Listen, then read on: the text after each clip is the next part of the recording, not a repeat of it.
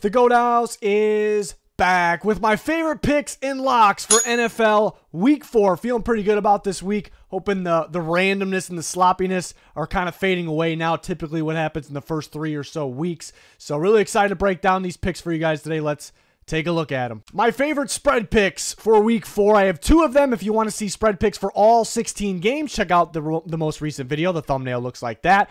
But I have the Cowboys tonight in New York, -5. Thursday night football. Dallas isn't playing so hot recently, and the Giants are starting to pick it up, but this is the game where the Cowboys get going. Following that trend of the Cowboys just dominating the Giants. Dak Prescott having that advantage over the Giants for several games in a row now, and specifically the Giants struggle not just against the Cowboys, but on primetime football in New York for whatever reason. It's a big struggle for them. Now, are they going to get completely blown out like they have been in the past? I think it's possible, but I don't think so. But the Cowboys should handle business here, get the offense going. Dak's going to have a big game. CeeDee Lamb's going to have a big game. And watch for them to get Rico Dowdle going. Ferguson more involved. The pass rush will get after Daniel Jones. The only scare here is that the Cowboys really struggle to stop the run. And the Giants could run the football, but at heart, Daboll wants to be a pass-first offense. If they get down by any amount, they're not going to be able to run, which you have to do against the Cowboys. So I don't really see that scenario unless the Giants get like a 10-0 lead off the bat and kind of hold it for a little bit. So I like the Cowboys to bounce back and get going in this one. They figured something out at the end of that Ravens game, even though they didn't quite come all the way back and win. I like the Cardinals -3. That might be bold because a lot of people picking the Commanders after their hot Monday game against a weak Bengals defense.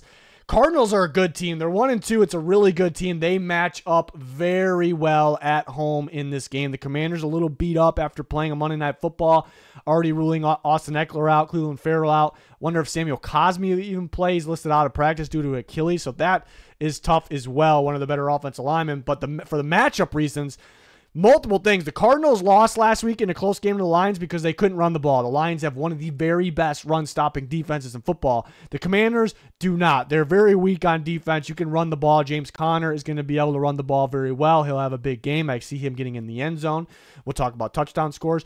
But a big thing here is Kyler Murray's playing very well. Marvin Harrison Jr. picking up. They can throw. Murray can scramble. The Commanders are playing under Dan Quinn a lot of man coverage, and not the greatest man coverage either.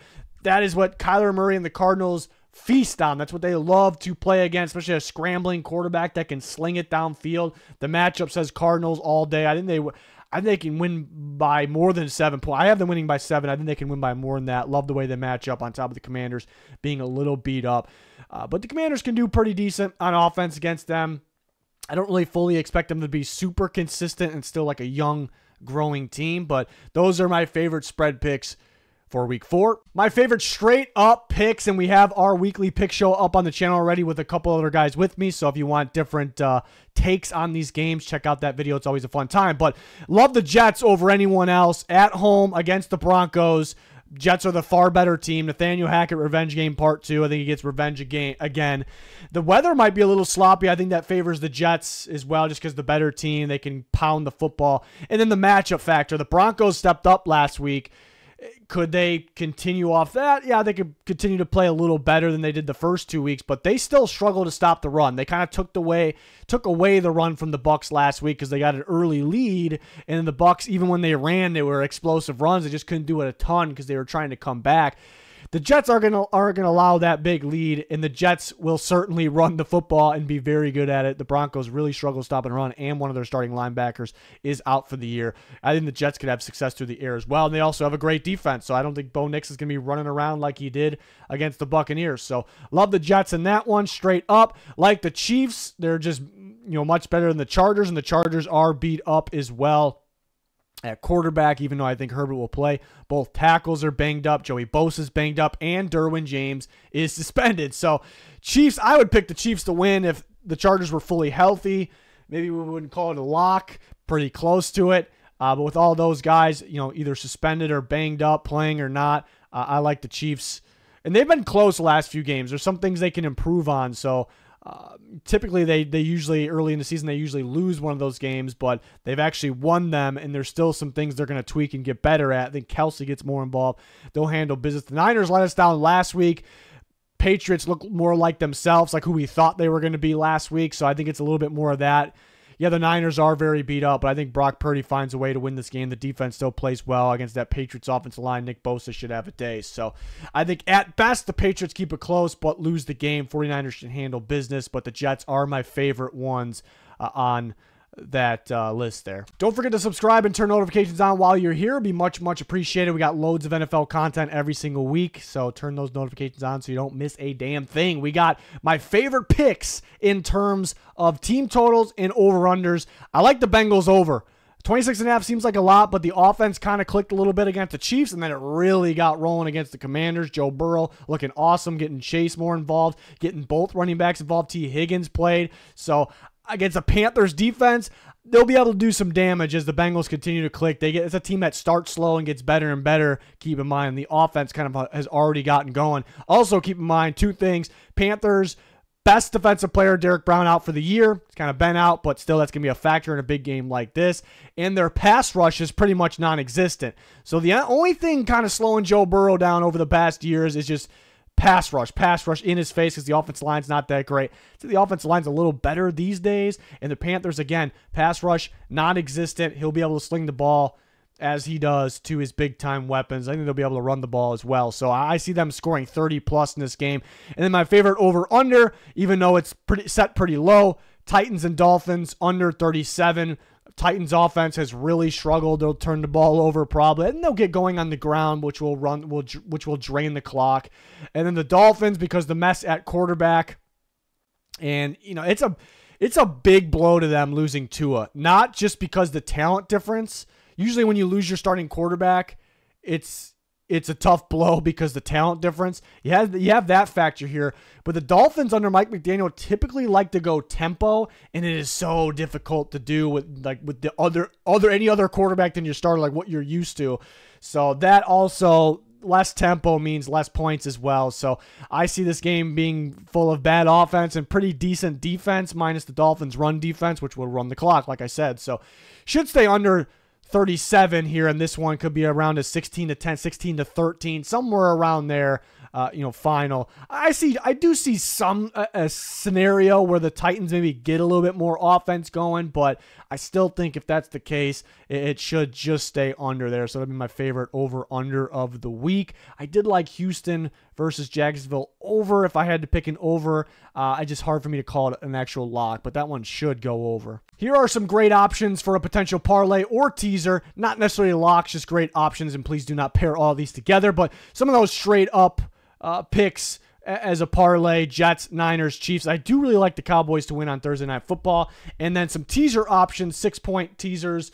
Jets -1, they're my favorite lock of all. Again, home field advantage, should be able to pound the football. I love their defense as well. Rams +9 would look pretty good. At +3 now, but bump it up to +9. That them and the Bears seems like a trap game for the Rams, but it should stay close with the Bears. Ravens, Bill's been beaten up on teams, but I have the Ravens winning at home, prime time football again in Baltimore. Totally different matchup for the Bills than what they've been playing. They should be able to pound the football and keep it close. And again, I have them winning. And the Chiefs -1, kind of like the Jets situation. I like the Jets a little bit more, but that one looks pretty good as well. So some good options for a potential parlay or teaser, not tweezer, for you guys here. My favorite anytime touchdown picks this year. And we're also tweeting out any of my favorite props, anytime touchdowns, things to pair together. And especially before primetime games. We've been on fire on Twitter with those. So check us out. Links pinned in the comments for anything you're looking for. But my favorite anytime touchdowns at the top, I for sure like Derrick Henry and Breece Hall. Those are my absolute favorites. Derrick Henry should punch one. He always dominates the Bills, it seems like, and the Bills are much better versus the pass than the run. The Ravens are going to play their game at home in primetime football. Derrick Henry should punch one in. And then Breece Hall's been a touchdown machine. He has the opportunity to run one in or catch one as well. The Broncos are weaker in terms of stopping the run. And then CeeDee Lamb, I think, has a monster game, bounce-back game, and usually goes off. Him and Dak usually go off against the Giants. Like the way James Conner matches up with the Commanders. They couldn't run the ball against the Lions last week. They'll be able to run the ball against the Commanders, and it's a big part of the Cardinals' offense is to run the ball. So James Conner was on fire until last week, but it was a terrible matchup last week, a much better matchup this week. And then some best positive money options for single bets. I like this Jackson Smith-Njigba one at +250. Yeah, there's a little risk because the Seahawks are playing a good defense in the Lions, and they have other options as well. But JSN has been getting a lot more targets. Last week, not so much, but they were up by so much right away. That's not going to happen this week. The Lions' defense is a lot better right now, but they are still struggling big time with slot receivers. We saw that in the first 2 weeks. The Cardinals don't really have a great option in the slot. JSN's a really good up-and-coming slot receiver. I think he scores. I like that one at plus 250. Kyler Murray, we talked about it earlier in this video, playing the Commanders. Dan Quinn defense, run a lot of man coverage, so that is perfect for scrambling quarterbacks. Take your receivers downfield, get the heads turned around so they can't see the quarterback. He takes off, scores a touchdown. So I like him. And then Travis Kelce, there was a big point that he was disappointing. Him and Mahomes' connection disappointing. Comes out in the second half, getting a lot more targets right off the bat. I think it was the first catch as well. And now they're playing the Chargers, who do not have Derwin James, who would be a good option to man up on him. So I like Kelce as well. I don't like it as much as my favorite ones up there. And there's some other obvious ones. Everyone's got Barkley scoring, of course. Could see that for sure. But I like basing off matchup, and it's been working out for me this year. So those are my favorite options. My favorite things to bet on are anytime touchdowns. Absolutely love it. And always talking with you guys on Twitter. We'll have our favorite absolute picks. Thursday night game, Sunday morning, Sunday night, Monday night as well. So join us there. Got one more bonus bet for you guys, and that is a college football pick. I like this one so much that I put it on here, but a lot more college football bets and content on our Twitter if you subscribe. But I love Nebraska -10. College football is usually sketchy. There's always upsets. It's crazy. It's already been a pretty crazy season, but I love Nebraska -10 versus Purdue. Purdue looks like the worst. I'm actually going to say they are the worst Power 4, it's Power 4 now, team out there, coming from the Big Ten. We saw them against Notre Dame. They gave up 66 points against them. And then because they looked so bad against a Notre Dame team that really couldn't score and then just struggled against NIU the week before, I took a shot on against them last week, Purdue playing Oregon State, who got their ass beat the week before to Oregon, and Oregon State easily covered that line. I thought that was too low. It was my Oregon State -5. Nebraska is a good football team. Why this is at 10 is because maybe they don't really know how good Nebraska is yet fully, and is Purdue this bad? And also Nebraska is a little beat up. We saw once they got beat up, Raiola was getting pressured like crazy, but that is against a stout Illinois defense. It's a good team over there. They always have a good defense. They always have NFL players.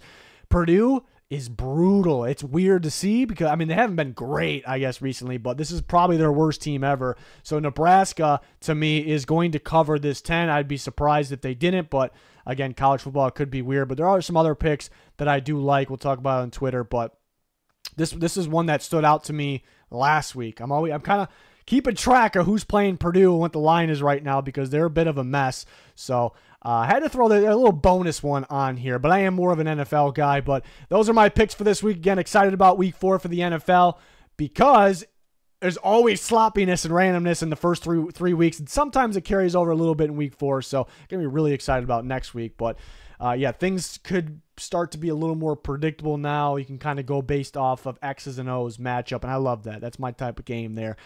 So that will do it for this one. Again, check out all of our content for week 4 in every week. We got loads of it.